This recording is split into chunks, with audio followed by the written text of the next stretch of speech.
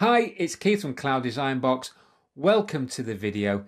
In today's session, we're going to take a look at how we can create quiz-based assignments. So please don't forget to like and subscribe. So let's get over into Teams.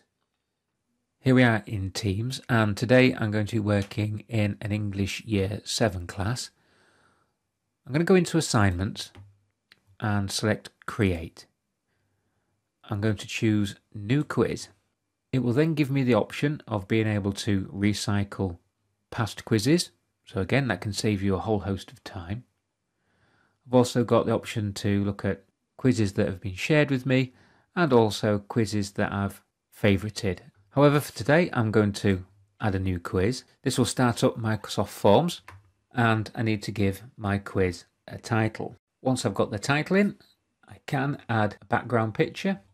So I get the option to do an image search online. I can pull an image in from my OneDrive, or I can upload an image as well. Once I've added my picture, I can place in a form description, so I can put a line in there. At any time, if I want to see what the quiz looks like, I can select Preview just on the top right there, and then I can always select back. Now I need to think about adding some questions. I select Add New, and I get the option to add a multiple choice question where this will then become a self-marking quiz. I can place in some text questions as well, so I get the option to put in some long text in there which I'll have to grade manually. I'll put a rating in there, dates, and we get a whole host of other options available to us as well. I'm going to start off with my first question. Once I get my question in, I can then place in the answers, and by clicking Add option I can put additional lines in. Once I get my answers in, I do need to select which one is the correct answer.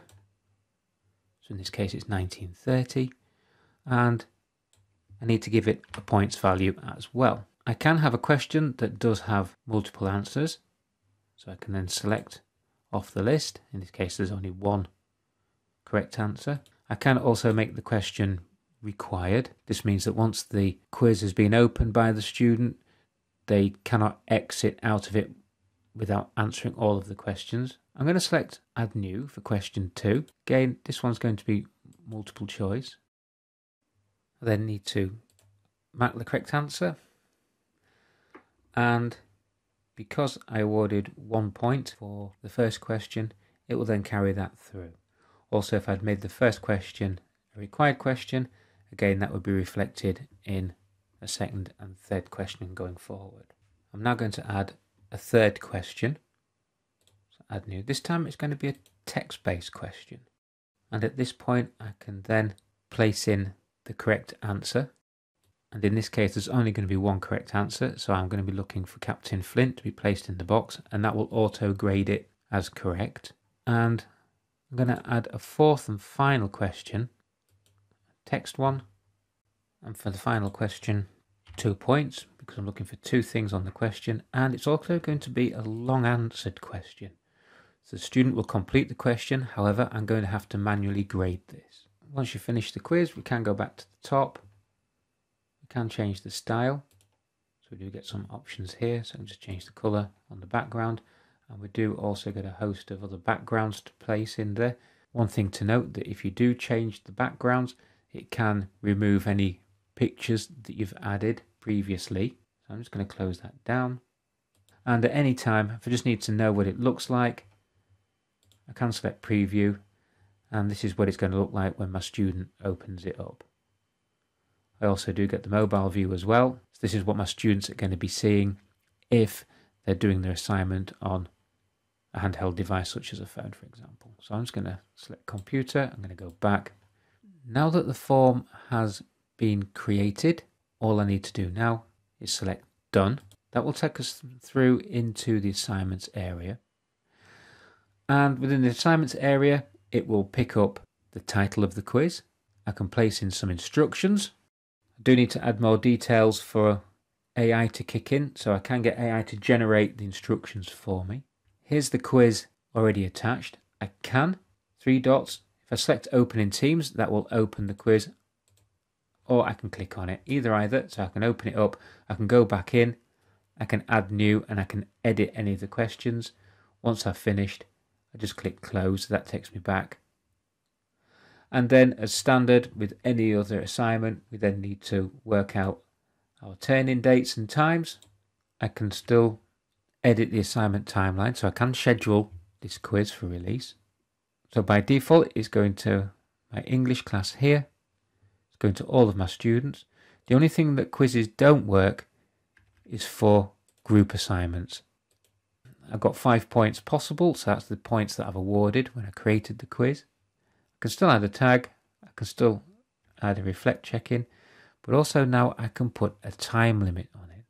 From a drop down, by default it's no time limit, so the student can open it up, start the quiz, close the quiz down and keep coming backwards and forwards to it if they need to do a bit of research. However, if I do set a time limit, what this does mean is that when a student opens the quiz, the clock starts ticking, even if the student exits the quiz to do some research and they've taken 10 minutes, then 10 minutes will have come off the time, so it doesn't stop the clock. In this case, I'm going to give my students 45 minutes to do the work, and then from here I can discard it, start again, I can save it as a draft, or in this case all I'm going to do is assign it.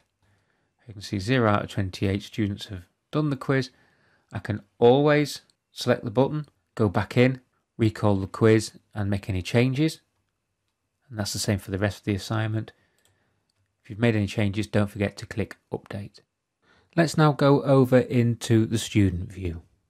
So here we are in the student view, and I'm just going to go into Assignments. Here's the quiz. So the student obviously gets the title, the points value, and the instructions. All the student needs to do now, click on the quiz.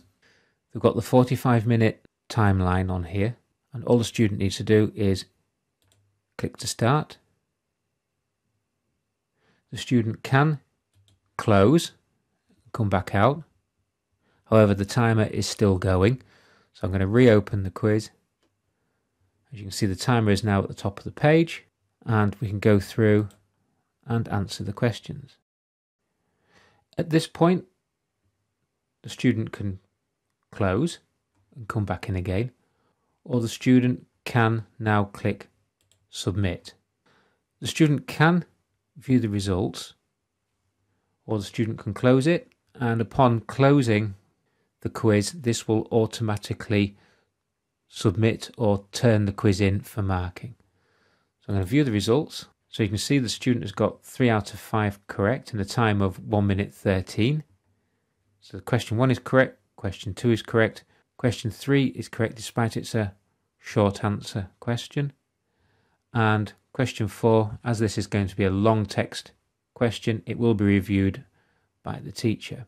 The student can either go back to the thank you page, or they can then close it, which will then automatically turn in the quiz for grading. If the student attempts to open the quiz to redo it, they will get an already submitted response.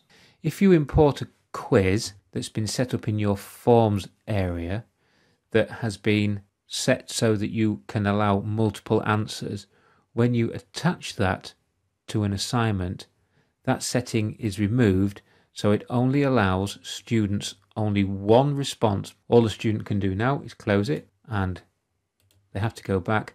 That will fall into their completed area, and that is now waiting for the teacher to grade it. If you wish the student to have another go at the quiz, the assignment will have to be recreated and then redistributed to either an individual student or a group of students, or indeed the whole class. Let's drop into the teacher view. Here we are back in teacher view, and again I can open up the quiz. Here's the assignment that's been turned in by the student. I can click on it and open it up. It will then automatically open in the quiz. So here's Susan, and she's got 3 out of 5. I just need to go down here, and the question at the bottom of the page still needs a score because it's a long text question. It comes up with needs a review. We're going to give 2 points for that. We can overwrite any of the grading as well. So for example, if it was a short text question and the student didn't get it quite right or put additional words in, but you're happy that they've scored okay, then you can overwrite that grading. Once you're happy with it, you can then scroll through to your next student if there's anything been submitted. But at this point, all I'm going to do now is close it, and I then need to select the student and then click return. That piece of work is now deemed as complete by that student. It will then fall into our returned area here.